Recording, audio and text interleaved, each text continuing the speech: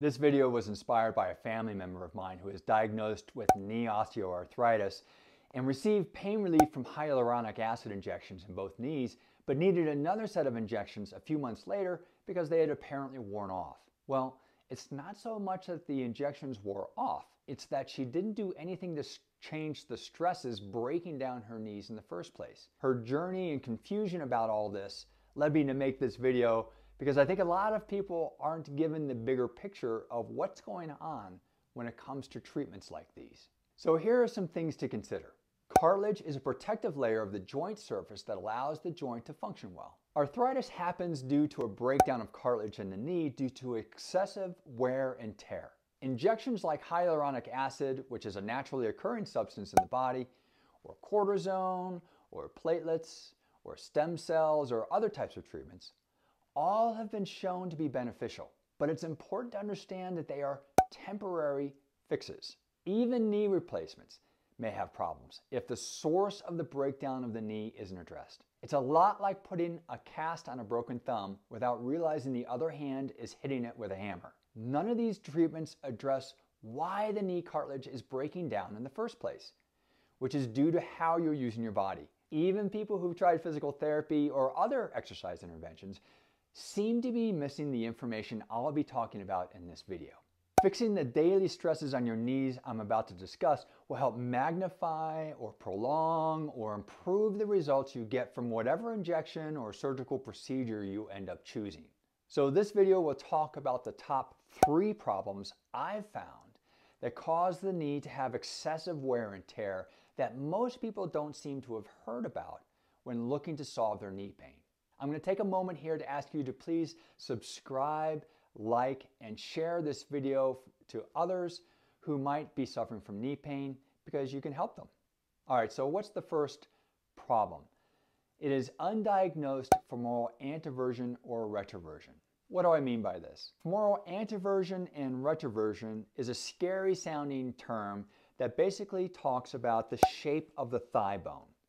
Some people's thigh bones are twisted inward, and some people's thigh bones are twisted outward. Thigh bones that are twisted inward increase the chances of joint breakdown in the hip, the SI joint, the knee, the foot, because in general the body doesn't like internal rotation of its lower body joints. That increases compression and therefore excessive wear and tear. If you want to find out whether you have femoral anteversion or retroversion, please watch my video here to test your thigh bone shape. After you've watched that video and tested your thigh bone shape, I've made 2 other videos based on which shape you ended up having. One for femoral retroversion, which you can watch here, and one for femoral anteversion, which you can watch here to help you understand what to do about these conditions. It's important to understand that we can't change the shape of our thigh bone. However, we can change how we're using our body based on the knowledge of our thigh bone shape. The second problem that most people have that contribute to excessive knee wear and tear is their walking pattern. When we are not walking correctly, we are delivering excessive wear and tear to our joint surfaces like the knee, the hip, the SI joint, the back, and the foot and ankle. I've made a video to help you understand this that you can watch here. Changing walking patterns has a huge impact on joint and muscular pain in the lower body and back system. I strongly recommend that you watch that video to learn how to test and fix your walking pattern. And depending on whether you have femoral anteversion or retroversion, that fix will be a little bit different. The third thing that is driving a lot of knee breakdown is the shape of the foot, specifically whether you have a flat foot, which is called foot pronation. So I have found that it's not only the foot that is flat, but in more extreme cases of foot pronation, the ankle also becomes pronated. And when the ankle becomes pronated, it also causes the lower leg bone to internally rotate. Well, you just learned a minute ago that excessive internal rotation increases joint compression and wear and tear. Therefore, uncontrolled foot pronation can contribute to excessive knee wear and tear. I've developed a simple taping technique to tape up the foot and ankle to see whether this affects the knee, hip, or other areas of pain that you might have in the SI joint, pelvis, back, sciatic pain, and so forth. It's quite simple and very effective. And it gives you an easy, quick way to see whether your foot is one of the main contributors to your pain. So I hope you can get an idea that, oh, all three of these things are actually linked together. If you have femoral anteversion, which means that your thigh bone is rotated in too much, and now knowing that internal rotation of any joint increases compression, that means that we need to turn on muscles that will help decelerate that internal rotation or negate it altogether. Well, the primary muscle that does that in the lower body system is the butt muscle. And this video I mentioned earlier that talks about our gait pattern will help you learn how to turn on the butt muscle when you're walking, which will then help control or decelerate the internal rotation of your thigh bone, which will therefore then decrease the wear and tear in your hip, knee, foot, SI joint, and so forth. I want to also emphasize that if this thigh bone is anteverted and you have uncontrolled internal rotation of that thigh bone, then of course that's also going to drive more pronation into the foot because everything is collapsing inward and it's uncontrolled. So the foot's going to follow suit. So what's basically happening is that you have an anteverted thigh bone that's not being controlled by how you walk, which is then excessively internally rotating, which then increases wear and tear on the knee joint, and the knee joint collapses in, which then also causes the foot to collapse in. The foot collapsing in and the ankle collapsing in also reinforce the knee joint collapsing in.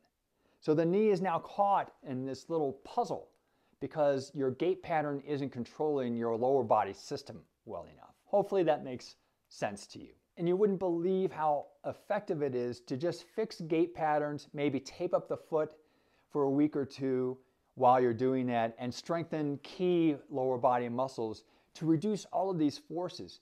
It will significantly remove forces from your knee joint and hopefully either prolong the effects of the injections or knee replacement surgeries or of whatever other procedures you have, or eliminate the need for those altogether.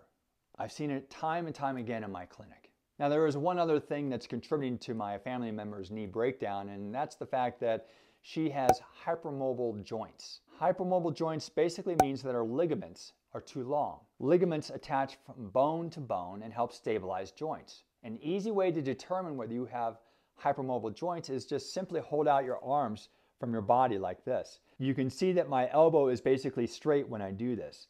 Someone who is hypermobile, their elbow will be able to bend backwards. That is not how an elbow should move. It shouldn't be able to bend backwards. So if you can bend your elbow backwards, it means that your ligaments are a bit loose. The other test that you can perform to see whether you're hypermobile is just simply standing. And if your knees can bend backwards, then that also means that you're hypermobile. The knees and the elbows are two joints that should not be able to bend backwards.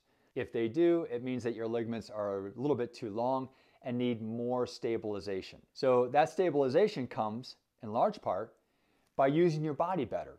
In regards to the lower body system, it means walking better. It also means understanding the shape of your thigh bone and the effect of foot pronation on your ankle, knee, hip, SI joint, pelvic, or back pain. So to recap, I recommend that you watch my video to test the shape of your thigh bone, and then I recommend you either watch my femoral retroversion or my femoral anteversion videos to understand what to do with that information. Secondly, I recommend that you watch this video to start fixing your walking pattern and reduce destructive forces that are acting through your whole lower body and back system. Lastly, if you have a flat foot or flat foot and ankle and want to try my taping technique, you can do that by purchasing one of my home programs, and that link is below. So many of you watching this may have more than just knee pain. You may have hip pain, foot pain, SI joint pain, sciatic pain, back pain, or whatever, and you would probably benefit from watching my free masterclass, and that sign-up link is below. It will help walk you through a couple tests to help you understand some of these unseen forces that are likely acting on your body that you haven't heard about before that are contributing to your chronic pain in these areas. So I hope to see you there. Lastly, I've developed home programs to help people solve their pain from head to toe. Those can be found on my rickolderman.com website, and that link is below. And I also have a discount code for you if you end up buying one of those programs. I hope this information has been helpful for you.